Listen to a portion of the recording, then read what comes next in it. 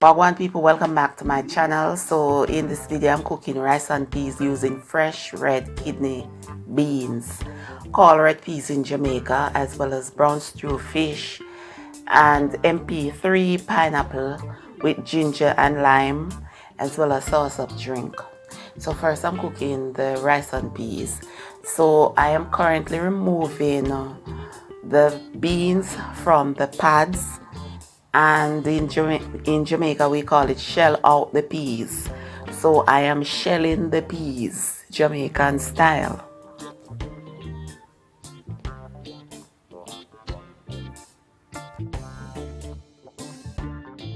In this pot is 2 cups of water, and I am adding some salt, also few seeds pimento and 2 cloves garlic and piece of fresh ginger root. And so I'm gonna cover the pot and put it on a fire and bring it to a full boil.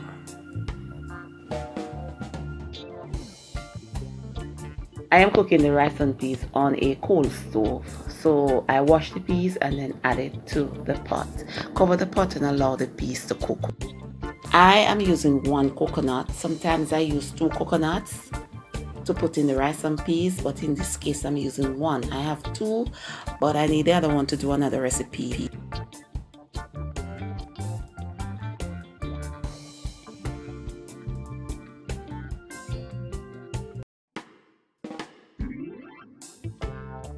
I am straining the coconut milk, separating the milk from the trash, as we call it in Jamaica. Some people restrain it, like them added more water to the trash and then strain again. For me, that's a no-no. That is like adding more water to the milk. I want coconut milk and not water. So 1 straining is enough for me. Yeah, man.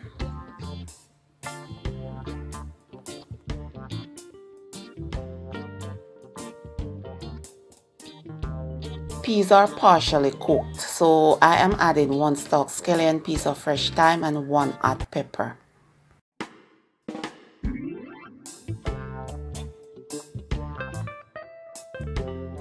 The peas are fully cooked, and for me, basically, I do not cook the coconut milk with the peas. I allow the peas to fully cooked and the water dissolved before adding the coconut milk. In that way, I cook the rice in mostly the coconut milk, because they want the rice and peas to taste like coconut milk, right?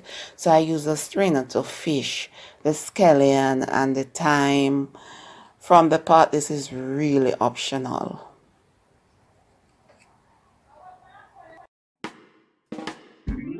I add the coconut milk and then give it a good stir. Then I taste the liquid and more salt is needed, so I added more salt. So then I cover the pot and I bring the coconut milk to a full boil, or I boil it for about 5 minutes before adding the rice. Wash 2 pounds of jasmine rice until the water runs clear. Now I am adding the rice to the pot, then I will give it a good stir using a fork. And as I mentioned before, make sure that the water is about 1 inch over the rice. Now cover the pot and cook the rice. I am cooking the rice on a coal stove. However, if you're using a gas stove, you know that the heat should be on medium low for the first few minutes until the water dissolves from the rice. Then you put it on low, you put a piece of file paper in the pot and allow the rice to steam.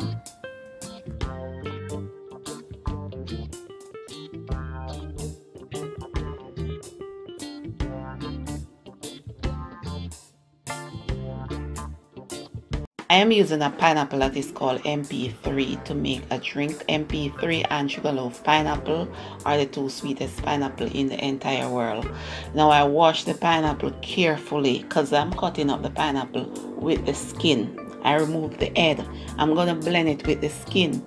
If you live in first world countries, or countries that you call first world countries, do not use the skin of the pineapple, because guess what, those countries import pineapples from various countries and you don't know if them the people that use fertilizer. However, in Jamaica it's a different story, because we don't import pineapples. We grow our own pineapples in our back garden, or the farmers them they use pineapples, them they use fertilizer on their pineapples, so we don't really have nothing to worry or fear about. Not true. Yeah man, no worries, no fear when it comes to food in Jamaica, because it's all natural. Yeah man. I am also using a piece of the Jamaican ginger, which is very strong, so I can't use a lot.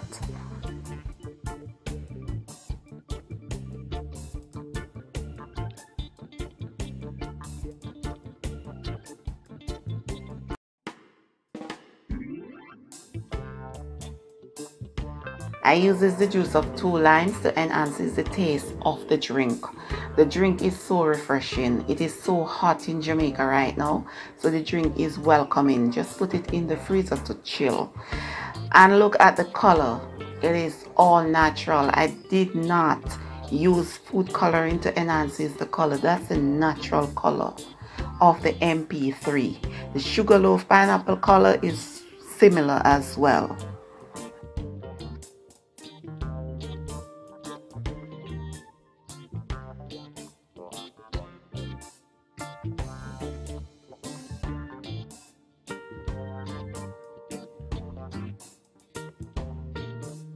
I prepared 3 fish. However, I only brown stew 2 fish. I steamed 1 with okra, and then I served the brown stew fish with jerk chicken. So I use 1 angel fish at the top. To the side is the poggy fish, and at the bottom is the hog fish or hog snapper.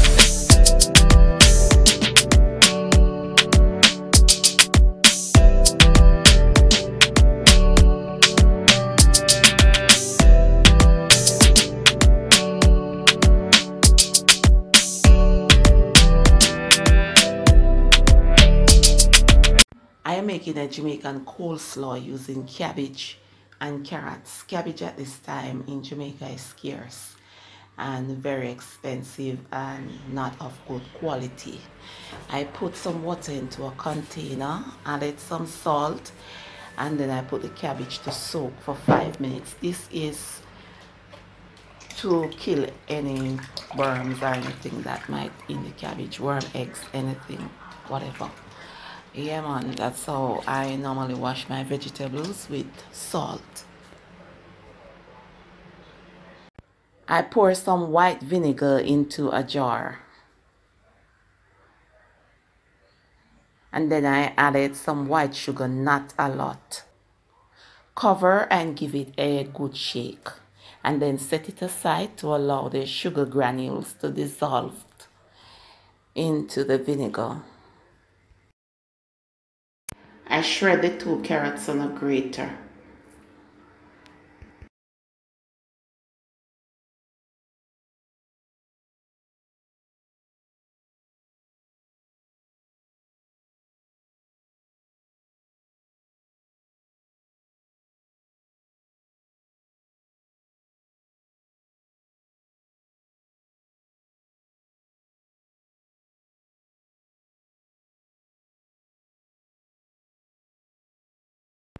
Then I use a vegetable peeler to shred the cabbage.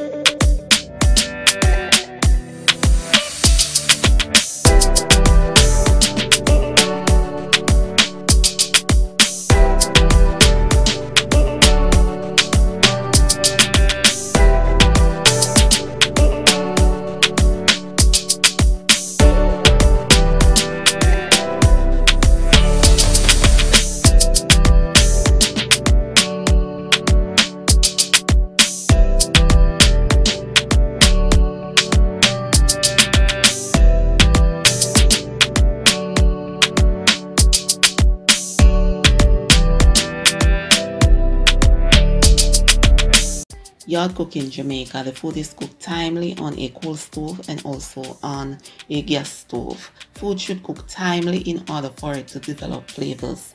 That's what I learned at high school in food and nutrition class. My food is rustic.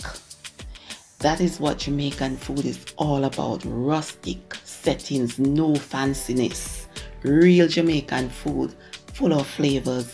Better than hotel food, better than restaurant food. May I tell you, yeah man, I'm not doing anything fancy for YouTube. What you see is what you get. Thanks for watching.